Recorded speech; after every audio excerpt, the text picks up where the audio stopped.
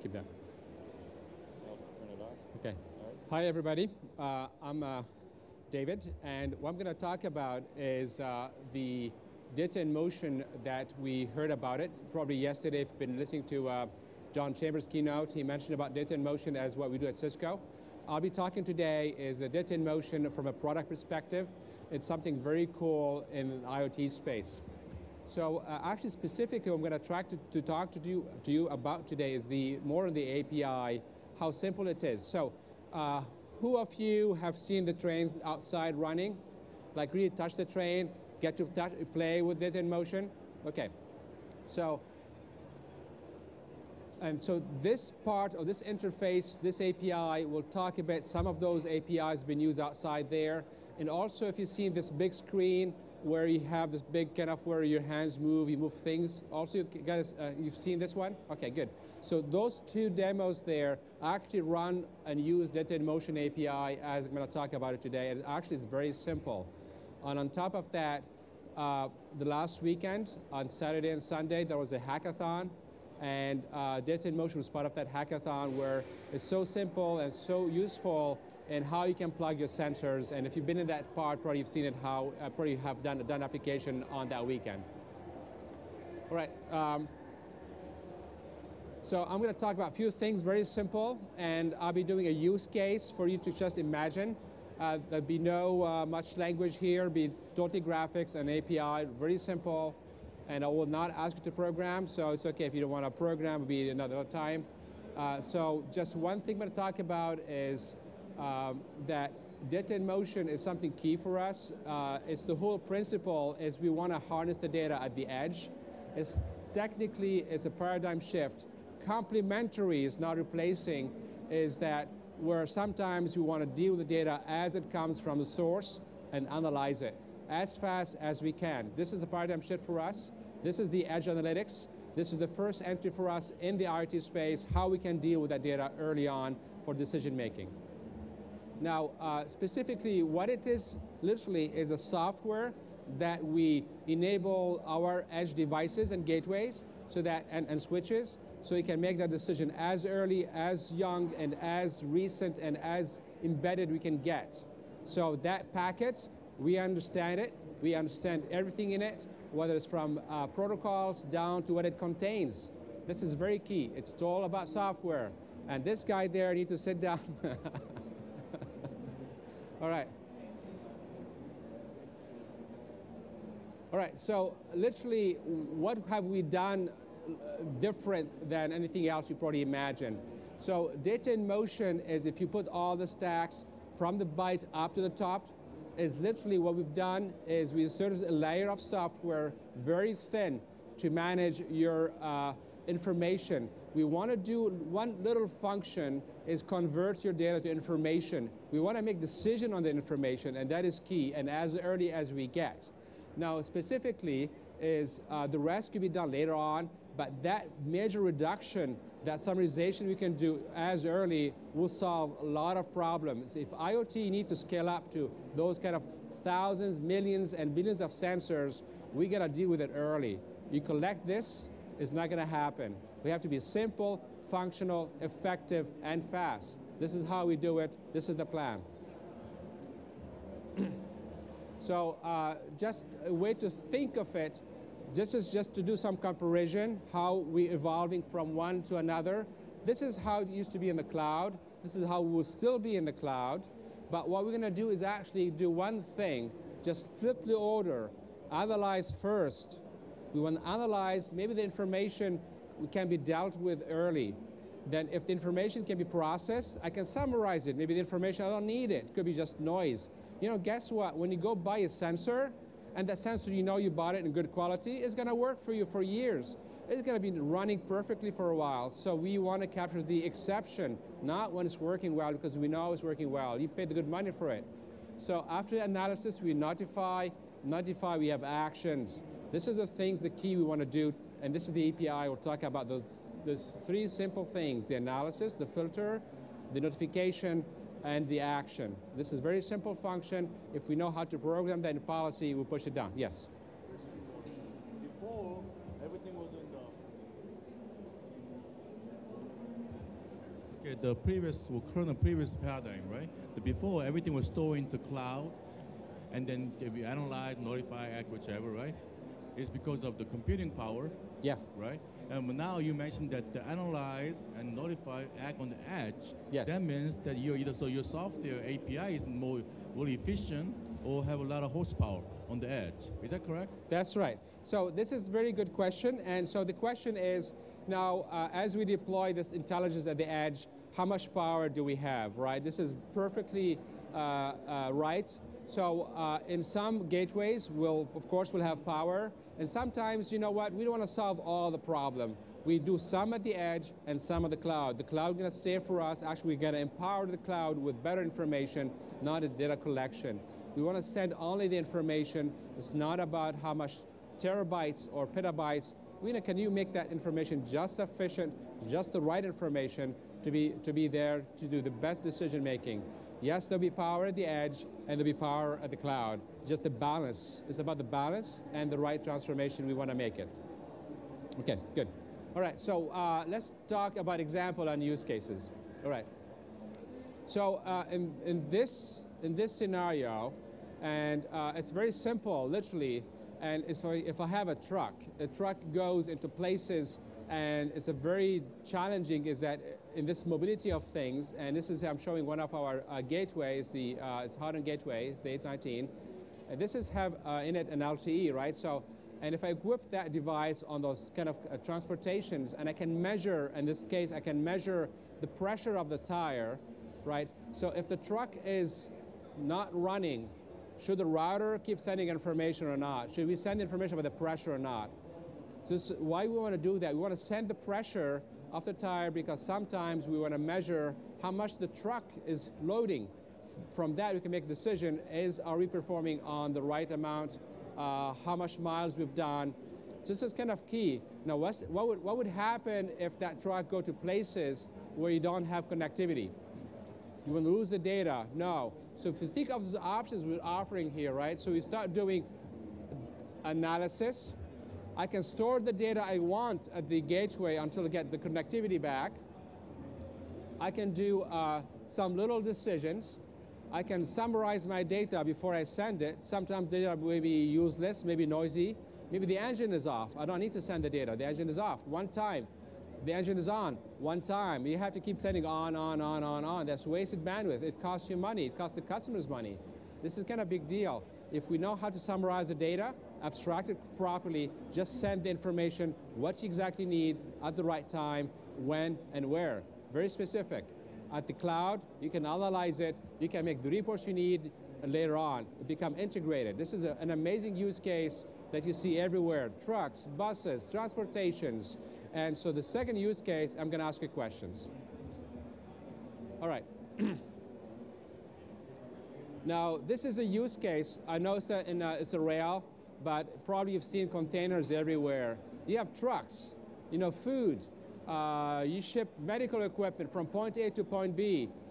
Now, what would happen if your containment or the truck or the doors flaps open, something happens to it? How are we going to know that your product is damaged? Who's going to answer that question? How are we going to solve it with a data in motion idea? Who's going to go first? We're going to solve the problem with me. Look at me, don't look down. So I think the first thing is you want to monitor if the doors come open, right? So if you closer, yeah. Yeah, so you want to monitor if the doors come open on one of the containers, right? So you can measure that simply by a contact sensor or some other thing. And if the door's constantly closed, you don't need to resend that data all the time, right? Like you said, engine on, engine off, same thing, door open, door closed.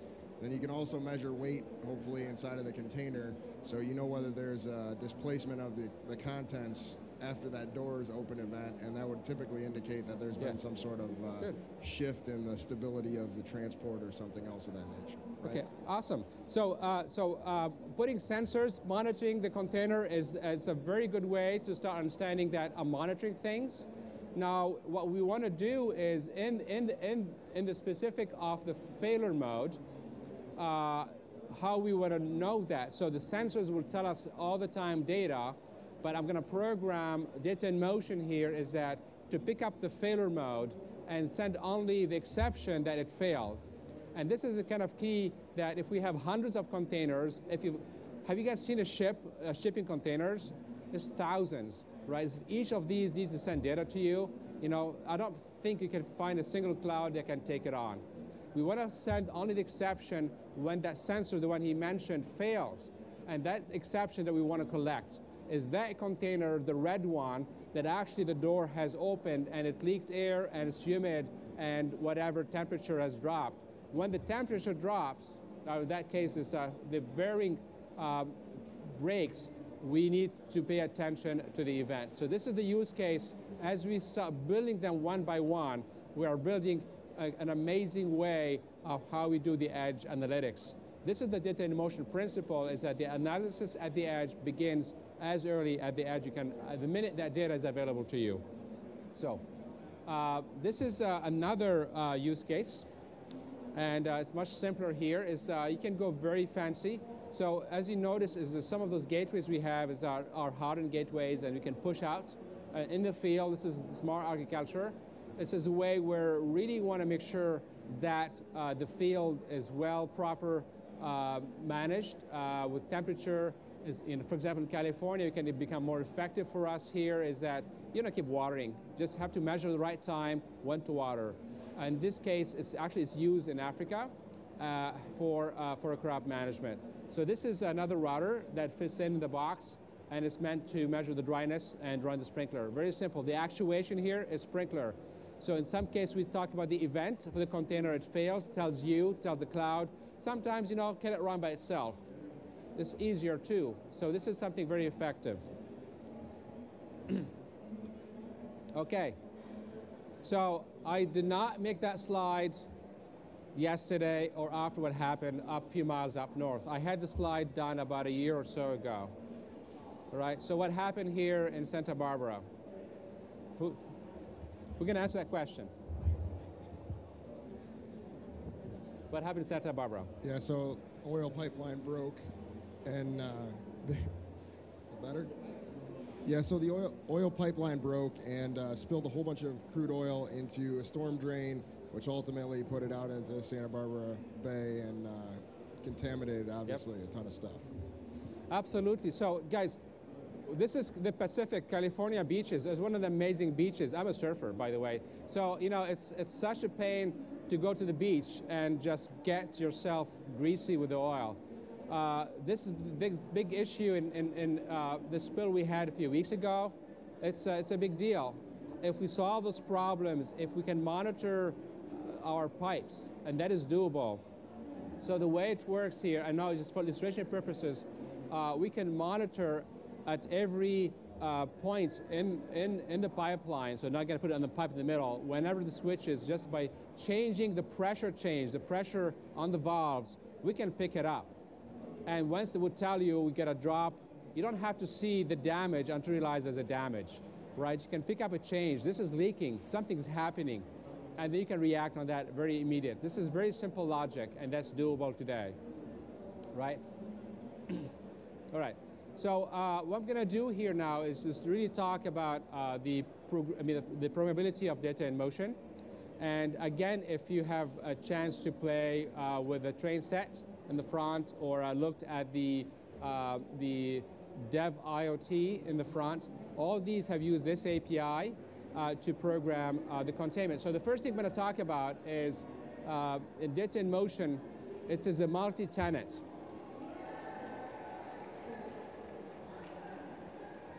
That's not for me. So you can do a multi-tenant. So even this little router you've seen in the use cases, you can have multi-user, multi-context in it.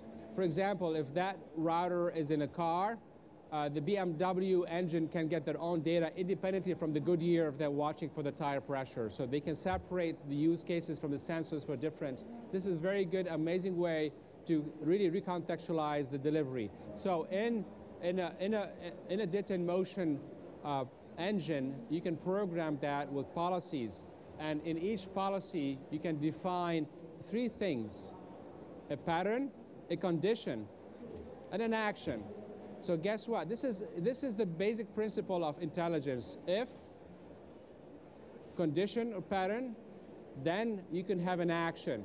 And imagine we can do that at the router.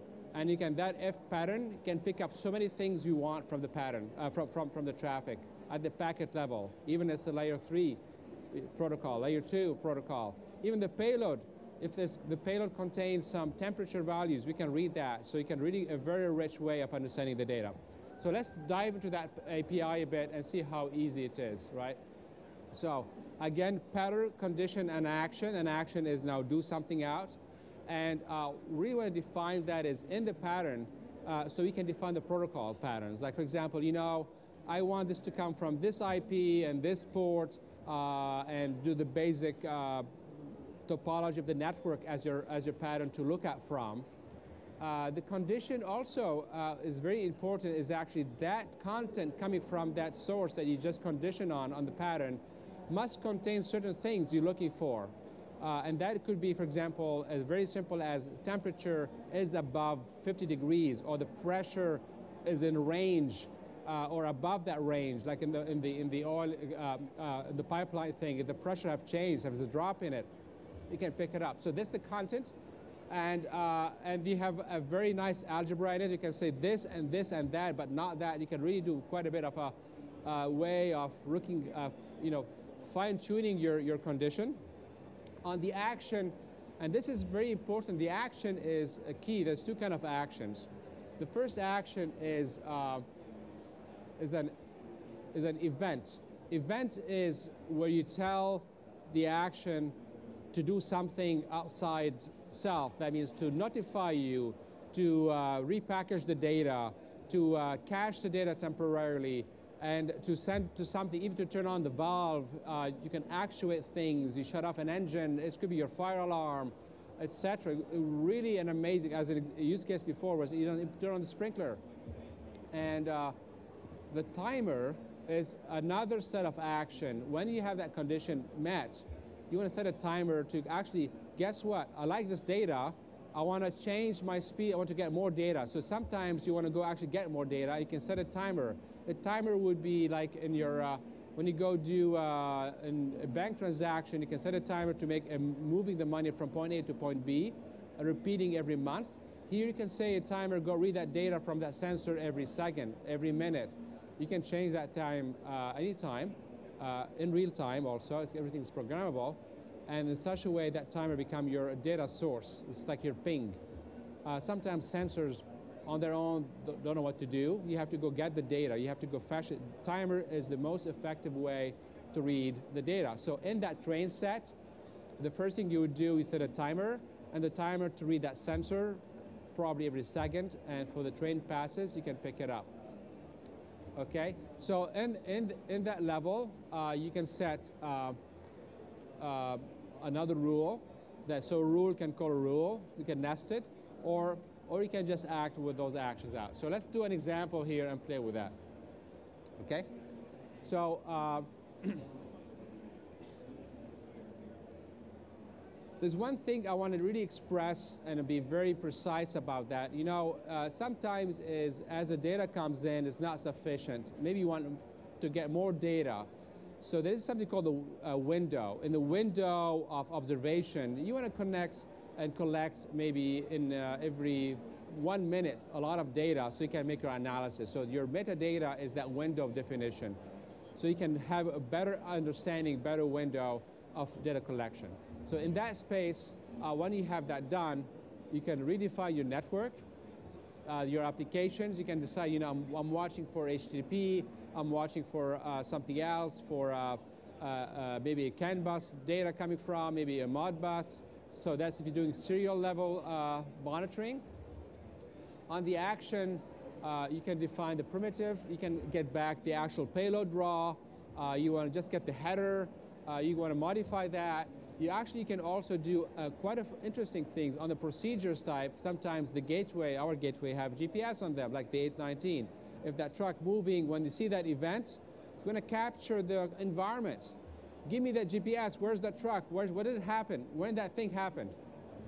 So you can capture a few things as you go, and you can just do basic notification as you go for. So this is a basic functionality that you could really leverage from. Just those kind of basic features are efficient to get that router as simple as small it gets, very powerful.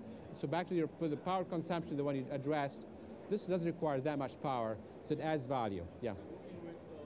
Yeah. Here you go. Does it working with the just like a 2900 or 3900 routers or the 40? What is like a platform that requires? Okay, good. Does it use TCL or use Python? Okay, very good question. So on which platform it runs for Cisco and how is it done? So what we'd like to offer you to realize is that within Cisco's platform, as we augment the capabilities in our fog computing paradigm, data in motion actually is a C-level really embedded in the system. So in our VM space, you can add your add value software, but this is very core. And on the platform level, it supports all the ISRs, the 800 series, 819, coming up with the Balboa Gemini, CGR. You can even have it on the VM. So you can have it on the VM on every platforms in like UCSE and C. So as you go on the platforms, you can scale up.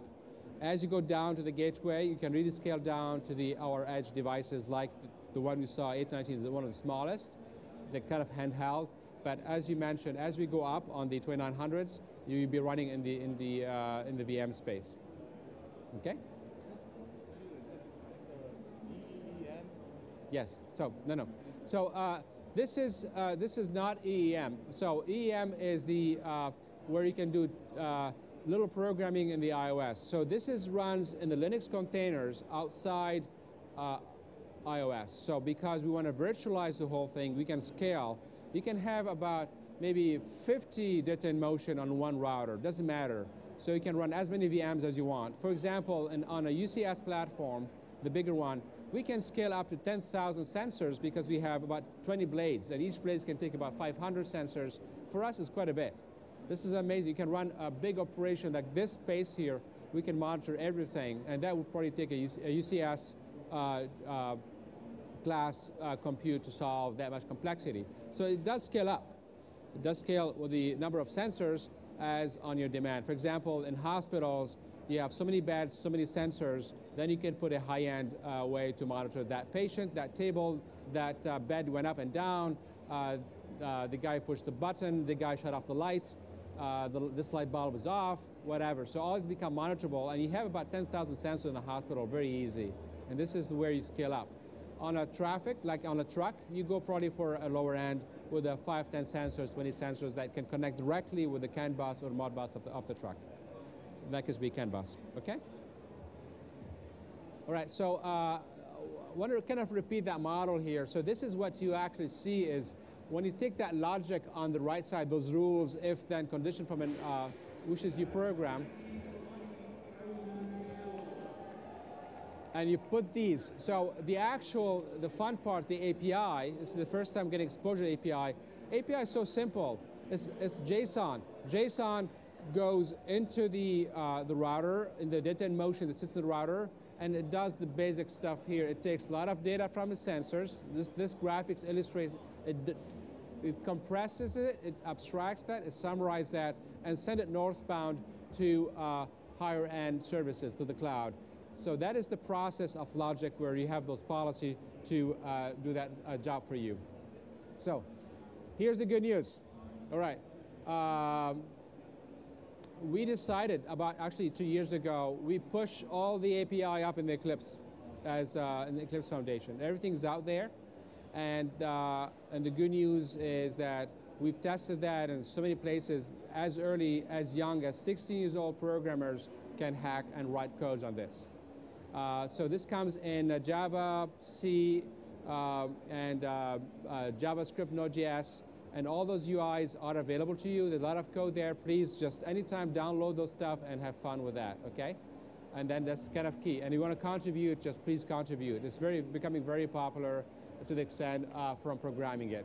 So the only thing is it's past the proposal stage. It's been now it's been a project that you could work with, and you could augment to that. So What you're going to see now, those APIs actually are outside as part of that Eclipse release, and all this UI stuff you can grab anytime. All right, so one of the UI here, and this is how you look at it from programmability, is what is on your left side is our policies we created. It's just for illustration purposes. These are similar policies we have for the train. And as you write a policy, you know, feel like, you know what, I'm getting that data from that sensor. I'd like to see the telemetry. So you create a widget here. You can bring down the telemetry window out. And probably you've seen the big screen where with the Dev IoT is very similar in principle. You get a widget out. So this is the public release, the open source release. You get a widget out. You can see the data coming out. Then you start changing your policy. You modulate the policy, and you get a different telemetry. And you can do as much as you want. So you can have one widget per policy, off you go. So this is for the events. You can do the timers, you can go get data for you, and the events to actually get the data and be able to display that for you in this fashion. So this is something we push out to give an idea and how you could bootstrap partners and you guys to really start to see how to really push the policy down, how you can get the data out. And so we got to be careful is we don't want to keep reading the data from the sensors. That's kind of silly because you know what, the sensor term, let's say it's an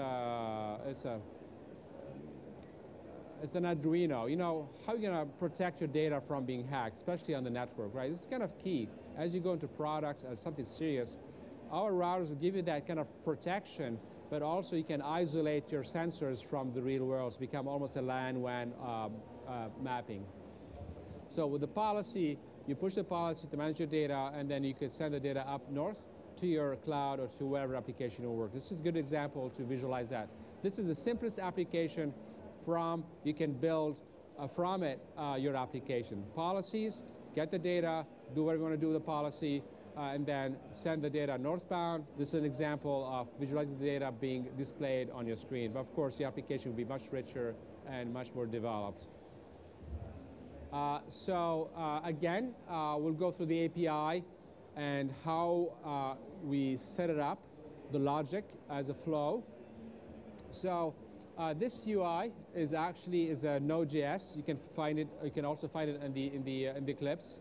What you need to do here is that as you bring it up to your browser, you need to tell the UI, you know what?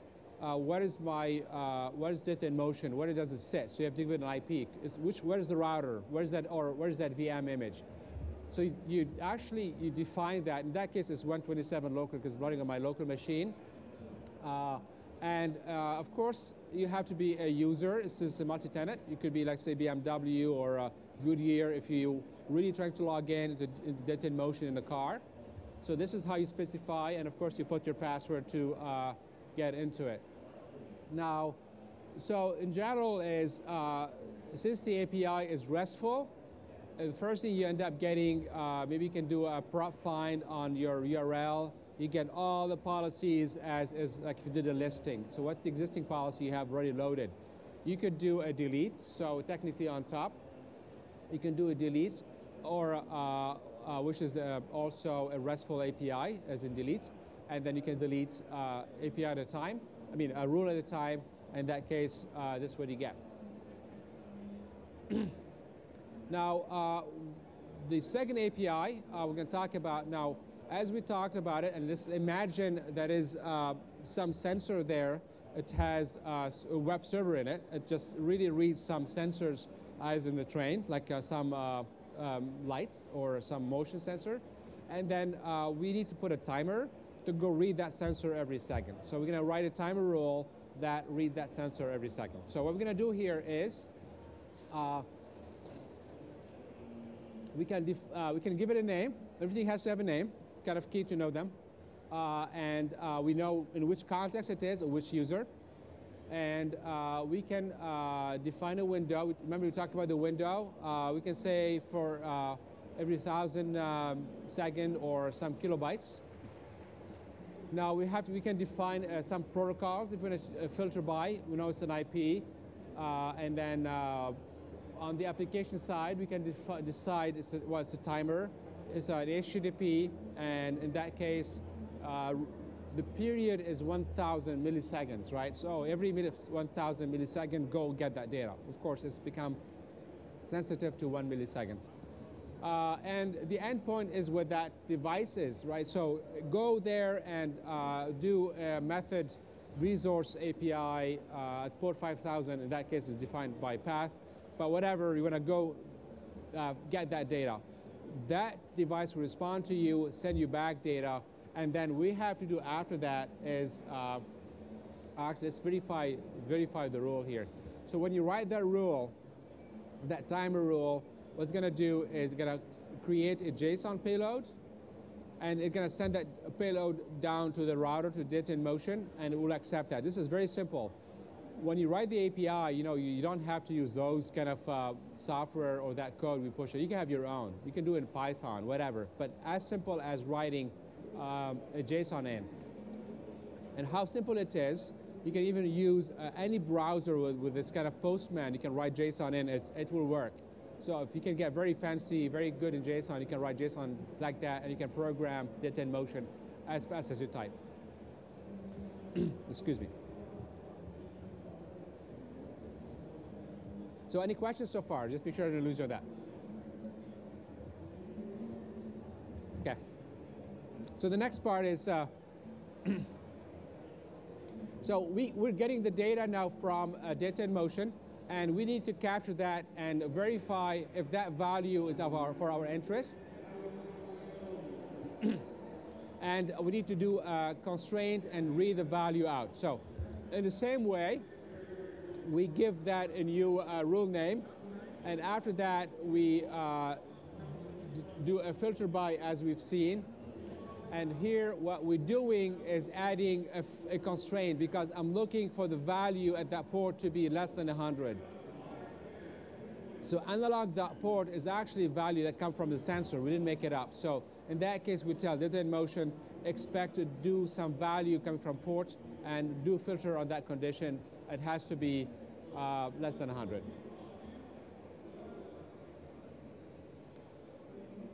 So we can have another rule. And the same thing here.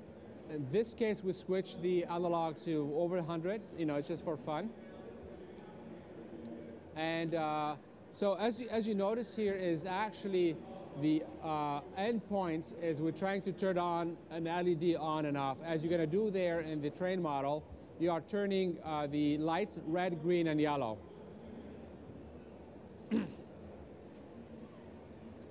And this kind of the basic logic here. So you can program that with your conditions, pressure threshold above 10, sensors pressure less than 10, and you can turn the LED on and off. This is the basic use case you can imagine that you could do and play with it on the train station. But in that case, instead of turning the LED on and off, you choose the color of your stoplight, green, yellow, or red. Very simple, simple logic. Okay, so I'm going to take questions right now.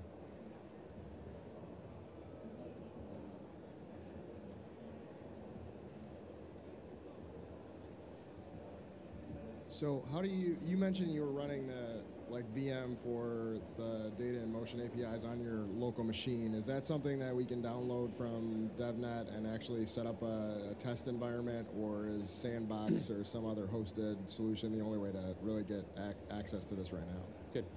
Well, this is a great question. Now, how do we get people like you? Where is that VM? When I mentioned. On DevNet, if you go to the DevNet, it's developer.cisco.com. There's a lot of documentations, and also the VM will be there for you. So to download that VM, it's available. And also Cisco offers, actually very soon, a sandbox. That means we offer you the whole system setup. So with something like that, you can go program it, and we even offer you simulated sensors data, so you guys just have fun. As in the outside, but if you want a VM, you can run that on your laptop. That something's available, and we'll be happy to supply you with that. So you got to be, though, a developer registered. You have to be on Cisco Developer Network, so we can offer you that software to play with. Any more questions?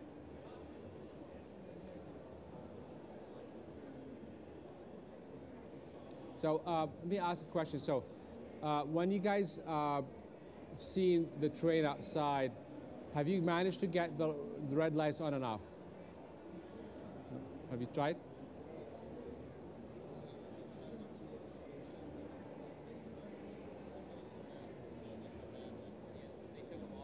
They took them off? Yeah, so the train. Oh, they took the trains off? Oh, okay. Okay, right, okay. Okay, so, what I suggest we think of is if you want to play with data in motion, retest it, you can get on the console. There's something called the Learning Lab. So you can go to the webpage, develop.cisco.com. You can grab any of the console. Actually, I do recommend you could do that so they can get a refreshers, because I know I talked about it. I went very quickly about it, and I'll be hanging out there for the next half hour if you have questions. But specifically, just get on the page, mess with it. It's not going to break. If it breaks, it's fine. But try to see what does it mean. Read the documentations. And there's on the web page, if you guys on the computer, if you go to develop.cisco.com under data in motion, at the bottom of that page, there's a lot of videos. You can watch them. These are practical videos with Arduinos. There's one video with an actual industrial box with a partner we've done. And so it's real sensors, real ones, not little ones, the one we deploy on the field, and with an actual router with the 819, and with real application was built around that. So you get to see that over there. So that is very important, and I know it's, in an hour we can't cover that much, but to give you an idea, how far can we go, and how much can we develop around that from applications. Now, one thing I did not mention to you. So as we develop the data in motion principle, it also can work on non-Cisco products. That means this is a software. You can also have it on non-Cisco products. As an example of VM software, you can run that on your laptop. You can run that on a Raspberry. You can run that whatever you want. So this is the kind of idea, how far can we go. By doing so, you actually abstract the whole principle and you virtualize the sensors up below it. But it's good to have that integrated within your paradigm. Data reduction, summarization is key for your sensors, and again, I do invite you to look at those videos as an extension to this session. Okay, so any more questions?